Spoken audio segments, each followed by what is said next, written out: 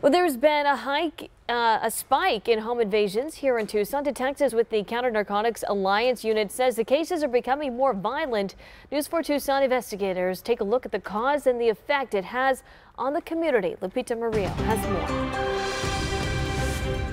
Home invasions don't involve traditional victims. CNA detectives say that most victims are involved in illegal activity, and many law-abiding Tucson residents are getting caught up in a wave of violent attacks. They're happening a lot more than they are being reported. Tucson Police Detective Oscar Cuellar is assigned to the Narcotic and Violent Crimes Unit with the Counter Narcotics Alliance. It's a multi-agency drug task force that investigates home invasions. It seems like most of our home invasions are with harder drugs now, which is the cocaine, the meth, the heroin, but the biggest thing is the fentanyl pills. Fentanyl is 50 to 100 times more potent than morphine. It's mixed into pills that look like prescription opioids and killing people. In 2020, over 400 people died in Pima County due to drug overdoses. That's a 32% increase from the year before. Also, we have seen more violence. Just a week ago, a man who lives in this house was beaten and kidnapped just after 4 a.m. From a witness's account, we had 3 individuals that were in tac vests and assault rifles. There was a woman in the house. Held her at gunpoint and took her car keys and her phone.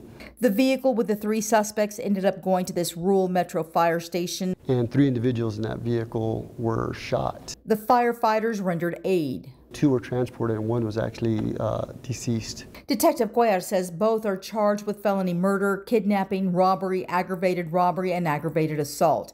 The victim was later found and was badly beaten. Jose Alexis Aguirre Tirado went from the hospital to the Pima County Jail. The other suspect remains in the hospital. The detective says Jose Manuel Lopez died from gunshot wounds. Tucson Police Captain John Levitt heads CNA. Home invasions are a threat to everybody, even if they hit the wrong house. In April, surveillance cameras captured these 4 individuals breaking into the wrong apartment. The guy in the red is the one that held my daughter at gunpoint. I hope someone helps find him. KVOA viewers identified this man, Francisco Ramos, as one of the 4 suspects. He remains behind bars under a $50,000 bond. The other 3 remain at large. It's just a danger. It's a danger to leave these people out there. Detective Cuellar adds that most home invasions occur because of drugs, cash, or weapons. So he urges people, if they see something suspicious, to call police so they can curb the violence and get those people off the streets.